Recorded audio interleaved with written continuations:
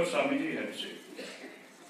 Manifesting divinity through the manifestation of perfection inherent in man in various fields like art, literature, music, philosophy, language, religion, and so on. These we call manifestation of divinity in the field of religion through the manifestation of perfection in the field of education. Man has to first acquire manness through education, and they can easily aspire to become divine through religion. Unfortunately, many of us do not understand this process of inner transformation from manness to godliness. The task is difficult, and this difficult task, which we now call Ramkrishna Vivekananda movement, and we all have voluntarily come forward to carry out this great task and eventually fulfill his dream of creating a society based on Vedantic concept of equality, Vedantic concept of freedom, and Vedantic concept of sacredness of human personality. Equality, freedom, fraternity, all these words are known to us. These were the slogans of the nation, but not a single of these great ideas could be translated in our society. The fault was obviously somewhere, and that fault obviously is did not take up this freedom, this equality, this fraternity, as we used to feel in Vedanta. So Swamiji's idea was that Vedantic concept of freedom, Vedantic concept of equality, and Vedantic concept of sacredness of human personality. These three key concepts, these are to be inculcated in society so that society gets ready for converting each of its members from man to God. So that is his plan. And during Shankaracharya's period, society was not ready. Shankaracharya was not wrong. But we have all been, living in the midst of these ideas. It is very difficult to convert our so-called secular society into a Vedantic society. Anyway, this is our task, and we know how difficult it is. So, the role of collective life of monasticism in collective material aid or welfare is of immense value. A new concept of monasticism has evolved since Swamiji's time. And I am not going to expound the details of it, but you all know it. So it is not the usual type of monasticism. It has a close relation with the householders. And we householders, we the sadhus, we are in task of inner transformation of each person in society. So towards this end, we have so many departments, as you all know. We have no time to just speak out all of this, but we have a big library, as you all know, which is 3 wings for the general, senior readers, another junior readers, and the children. We have a school of languages, so 5 Indian languages and 14 foreign languages are taught, and we have road strings to the extent of almost 17,000 per year. Neurological studies and research under this research center and study center have so many ramifications and variations. So many subjects are taught. So every week we are holding a 40 lectures and classes, all on this subject. So we have a publication, also a press, value orientation, programs, 56,000 students we have been able to touch, to approach this year. We are on the Onushinon, or personal development sector, 3,000 students. Supposed to be academic counseling also. Those who are experiencing some trouble, young students, they come and have a proper guidance from some of the university professors.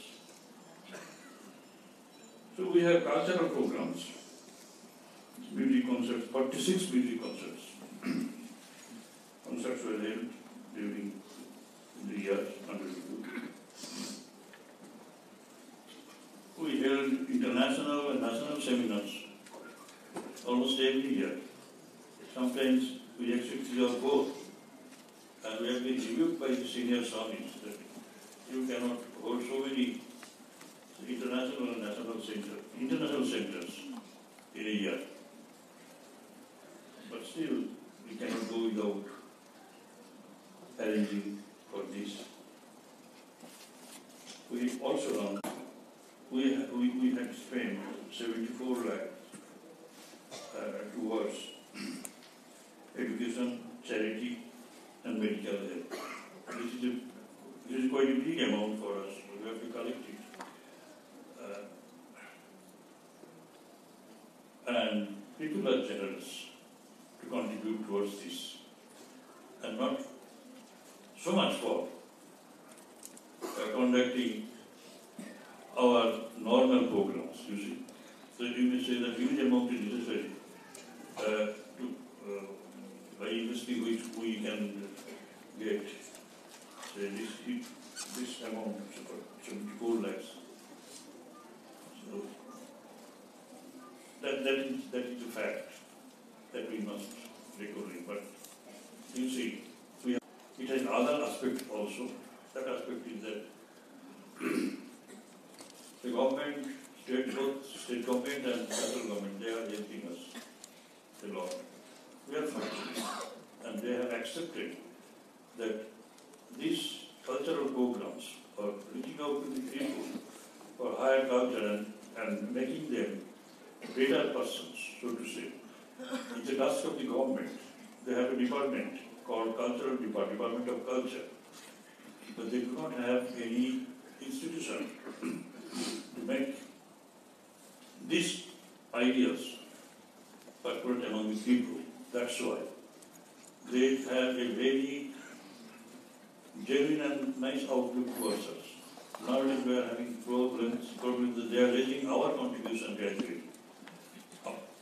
We have to pay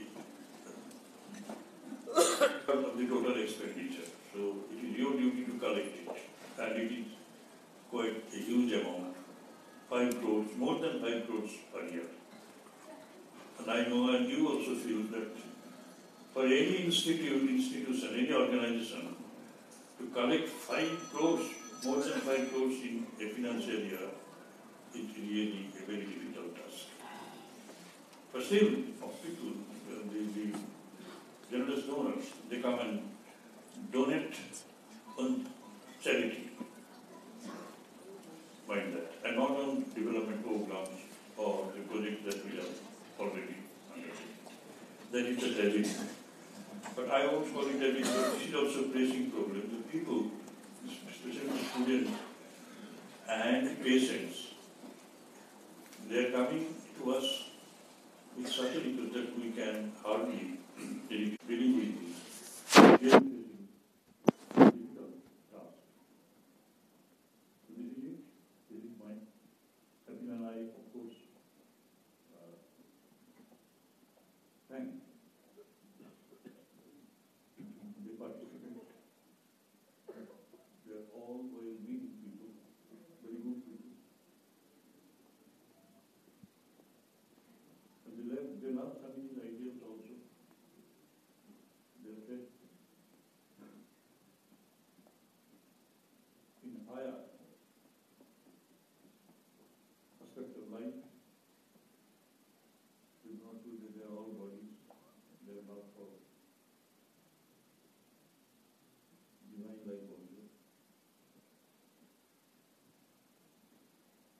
extend my thanks also to our donors, well-wishers, and the regular devotees. Regular devotees, and they are coming every day.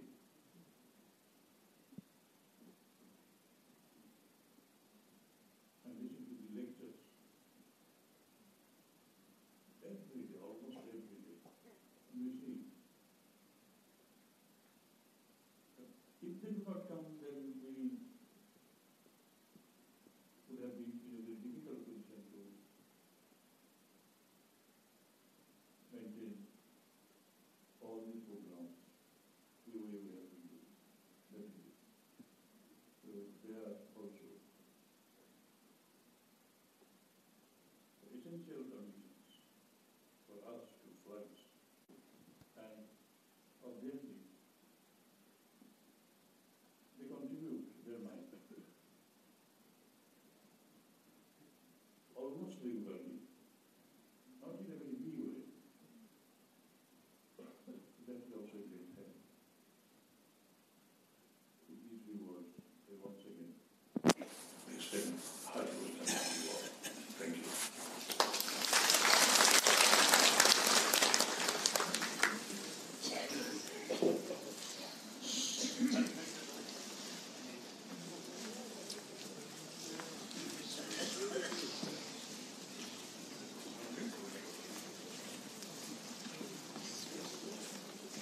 So one word about the topic. You see, here we have a great professor, Professor Joyce. He is not an ordinary teacher. He is trying to find out relevance,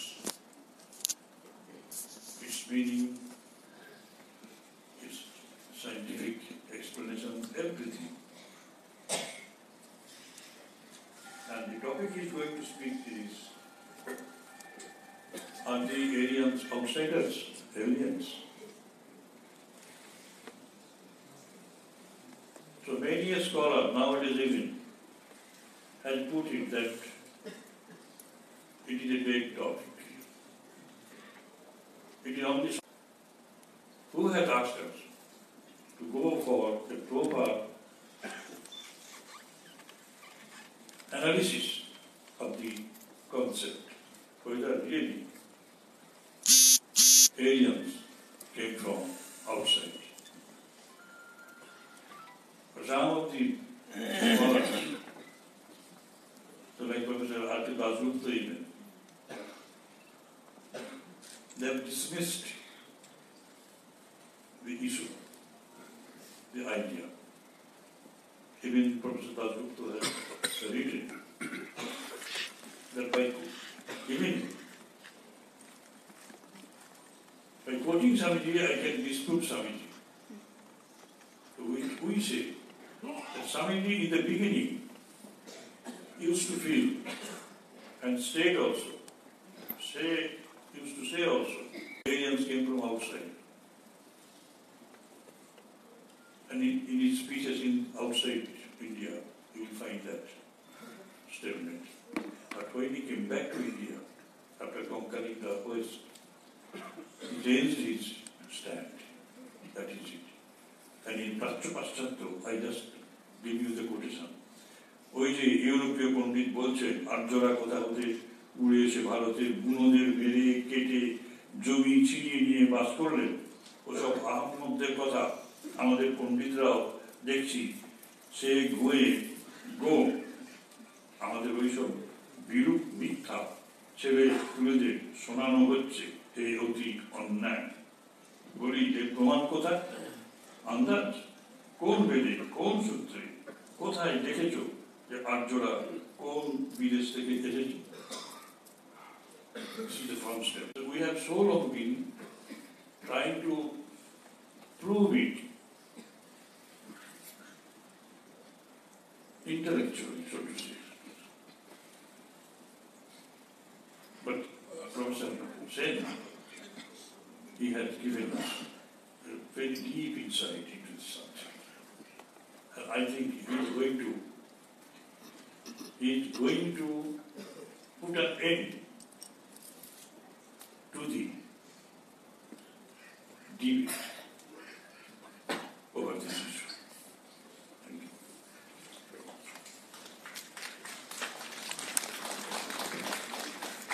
As rightly pointed out by the Secretary Maharaj, ever since our school days we are just told of the alien invasion theory, that the aliens invaded our country and built the foundation of what is known as.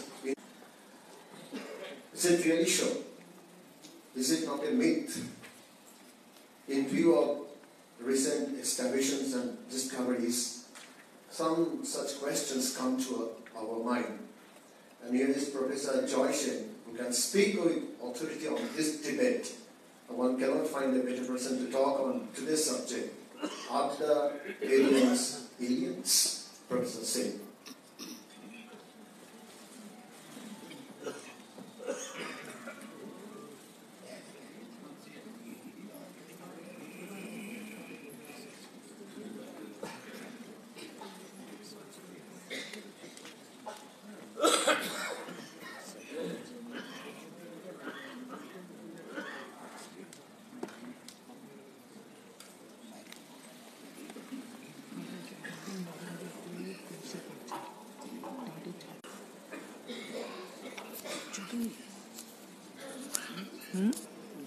It's a homecoming to the Institute of Culture. I remember more than 45 years back, I stepped into a room for an elocution competition, and it was almost a fully memorized piece which my grandmother had shared and bestowed on my head. She was an illiterate woman, but extremely good in shastras and common wisdom that probably an average householder may have. So I almost faltered in some room in this institute, sir, long back. And I came to a point when I just quoted a sutra, a sloka, from the Shetashwara Upanishad, which Swamiji talks about again and again in his orations and deliberations in the West. Is Srinnantu Vishwe Amritasya Putra. Hail the sons of immortal bliss.